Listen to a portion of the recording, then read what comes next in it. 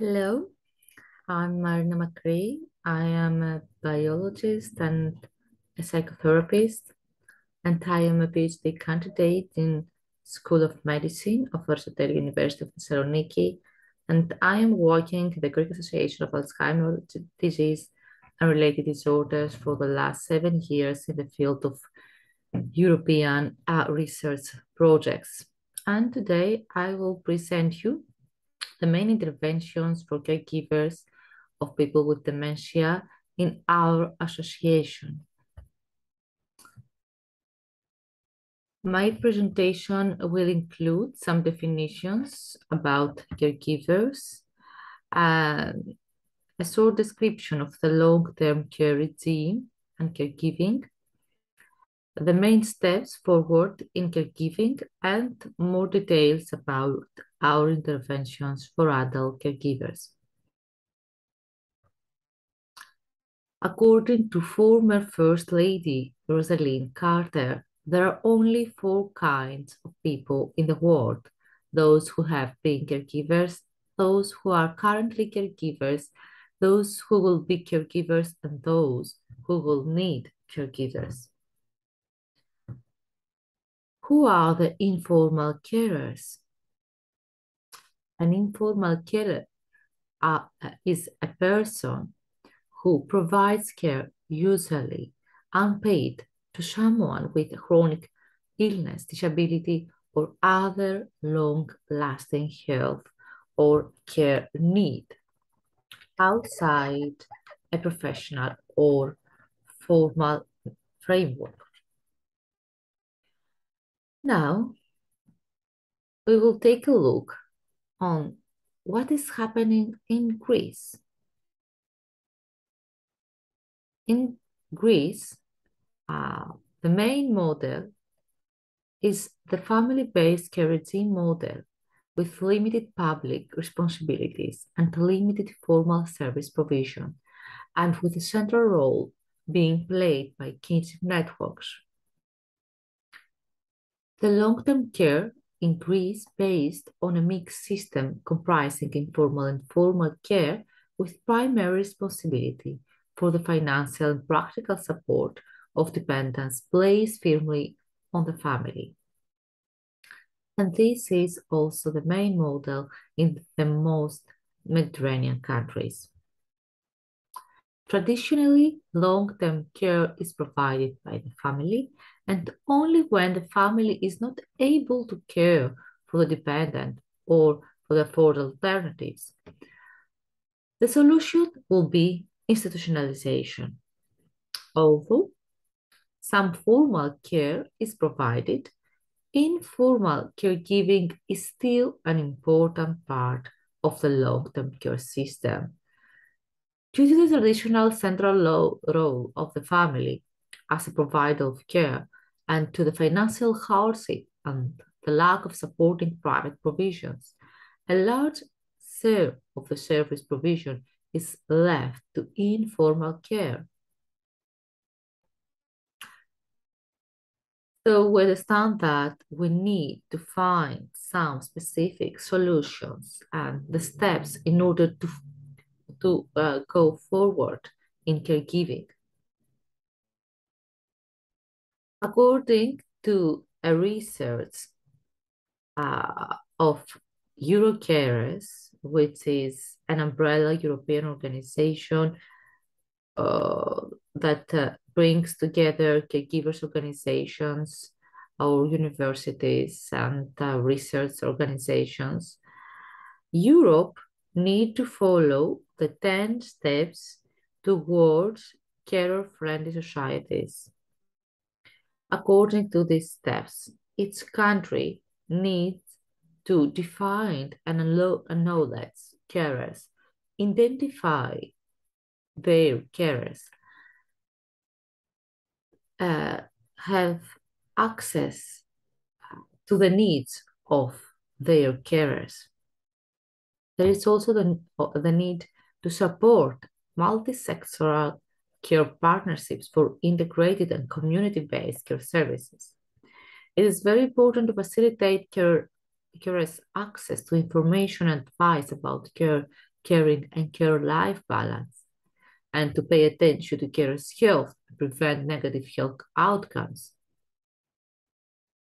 It is important to give carers a break and to provide with access to training and recognize their skills. It is important also to prevent carers' poverty and allow them to maintain an active professional educational life. Finally, it is also crucial to underline that we need to adopt the carer's perspective in all relevant policies.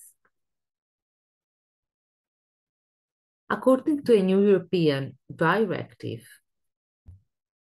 which pay attention to working family caregivers, as it provides for the entitlement to a minimum of 5 days of caregiver leave per year and the right to flexible working arrangements or work from home for a period of up to 6 months.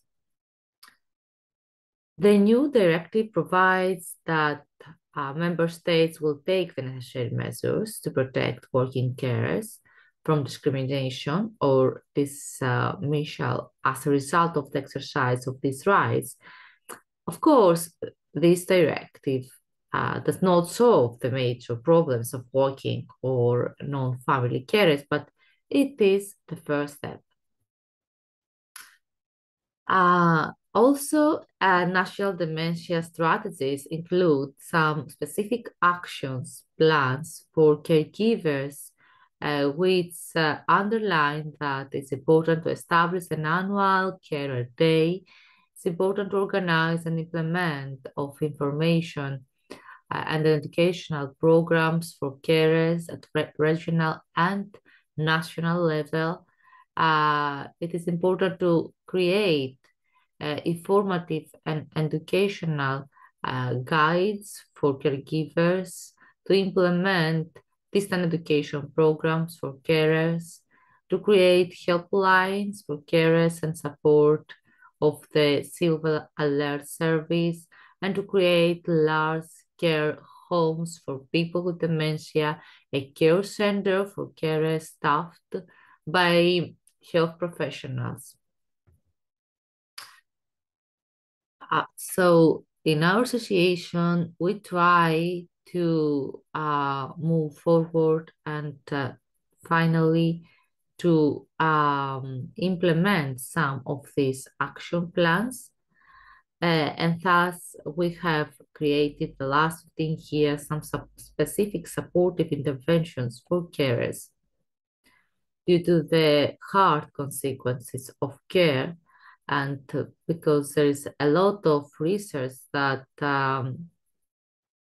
underline the both and emotional burnout, the depression, anxiety symptoms of caregivers, the social isolation, and the conflicts in the family. We try to support caregivers in all these different disciplines, and after these 15 years research, we finally have we can finally underline that all these different interventions improves carers' life, their psychological status, and their quality of life, and also it prevents of developing worse feelings. In our organization, we start with a psychosocial assessment to evaluate the status of anxiety and depressive symptoms, sense of burden, coping strategies, and dysfunctional thoughts. And then we also provide a second assessment at the end of the interventions in order to estimate the effectiveness of these psychological programs. In these slides, you can take a look on the main interventions that are implemented by our association. And I will share with you some more details about each of these interventions. Of course, I would like to underline that from 2008 until now, more than 3,500 caregivers have taken part in these interventions, these specific support groups.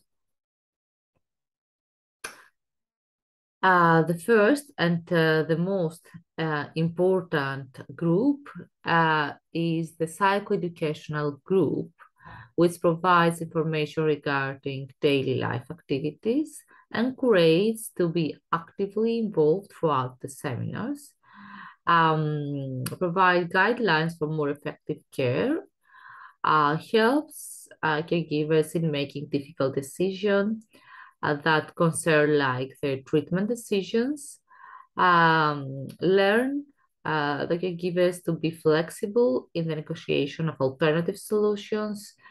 These groups share, in these groups, caregivers can share their experiences and realize their own needs and sometimes accept their conditions of life. Also, many caregivers take part in another kind of group called support group, in which we mainly use cognitive behavioral therapy.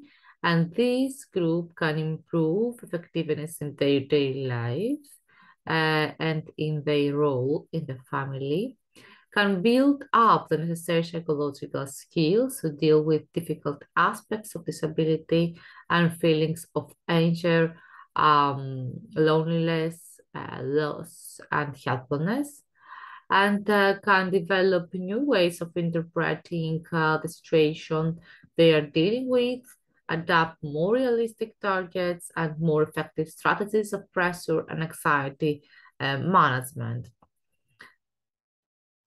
The family psychological support, in which we use systematic approach, help the whole family of person with dementia to face and cope with disability, can reduce negative feelings, a sense of burden, and can acknowledge that all family members must work together and accept persons with dementia suffering as people with valid needs.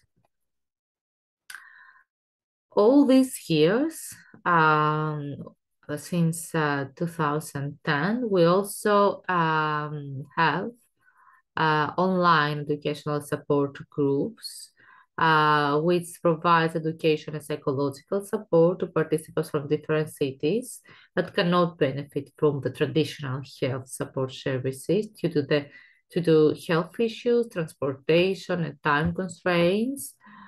It provides a safe space and are led by psychologists um, or social workers who provide both emotional and practical support.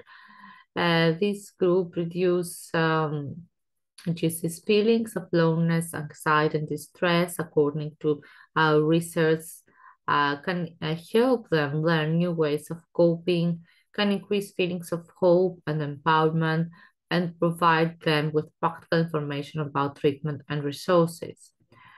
Um, some of them underline that these groups helps them communicate better with their loved ones, and also they underline that they feel that they are not alone.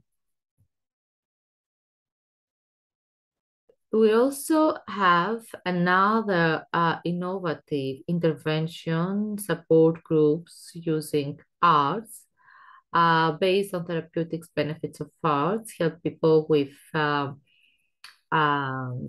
cognitive impairments or caregivers to express their feelings and find new meanings of their experience. During each session, literature or poetry stimulates participants to exchange thoughts and emotions. And besides oral sharing, the members of the group write their own stories using expressive and spontaneous writing techniques. And this is very important for them. We also have relaxation interventions, which reduce anxiety level, manage psychosomatic symptoms using relaxation techniques, and mental imaginary, which lead in deep relaxation of body and mind. It decreases the sympathetic nervous system activity while increasing the parasympathetic nervous system activity. It helps to develop well-being, decrease stress level, and it used to manage stress, to decrease tension and anxiety, to interrupt obsessive negative thoughts, and to enhance coping ability. Another interventions, which is adiatic interventions called Writing Our Couples Life Book, in which participants are couples where the one partner have been diagnosed with mild cognitive impairment or mild dementia, and the other partner is the caregiver. Based on the principles of narrative therapy, the adic intervention helps the couple to re-narrate and rewrite their story, including dementia, in their common life. Communication techniques are presented to the couples in order to improve their communication skills. And some people underline that they learn new ways for interaction. The support group for grief, it refers to those who experience grief due to the loss of their patient. The main aim is to help them accept the reality of loss, to manage their emotions and adapt to the new cycle of their life. We also include some other interventions for the community outreach.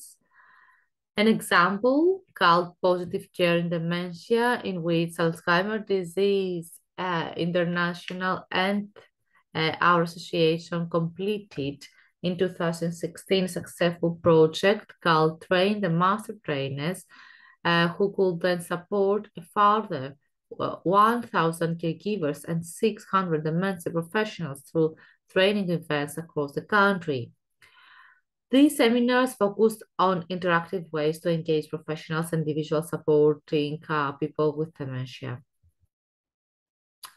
We also have organized theater performances called Caregivers Voice, in which some professional actors and caregivers can present in a theater show the stories of the caregivers which have been produced during the intervention Listen to My Story.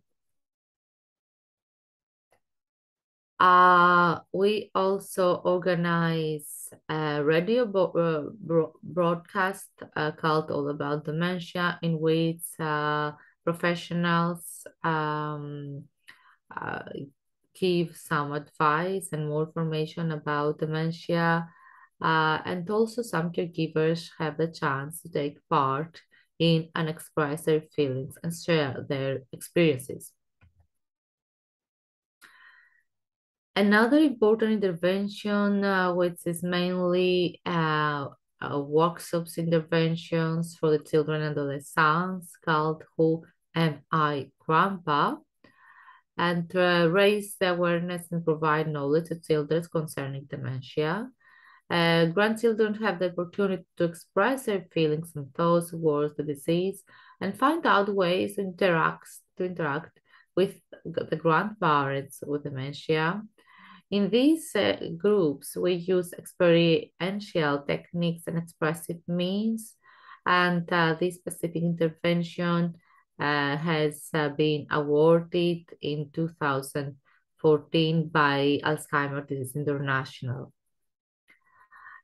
Also, the psychologists that organize these workshops for children and adolescents, they have produced, they have write this book for children called Who Am I Grandpa?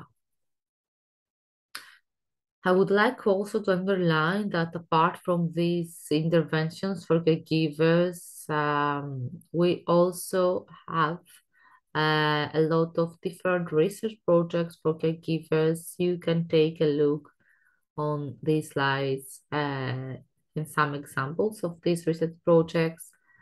And in these slides, I include some Erasmus Plus projects that are focusing on caregivers. I will not share with you more details. You can make research and find out more information about each of these projects. Finally, in the pandemic period, we also continue to offer activities to carers using online means.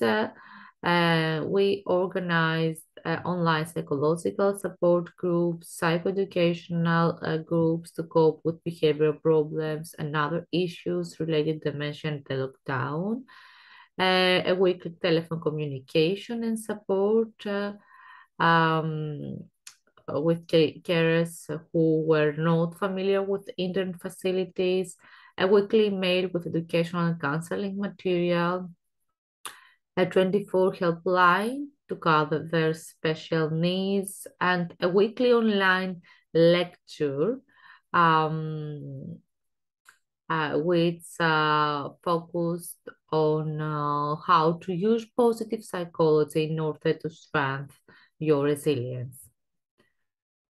In order to share with you more information about all these interventions and the work that we try to organize in our association, I will share with you some recent publications. Most of them are focusing on caregivers. All these publications have been produced by our association and our researchers and psychologists and doctors.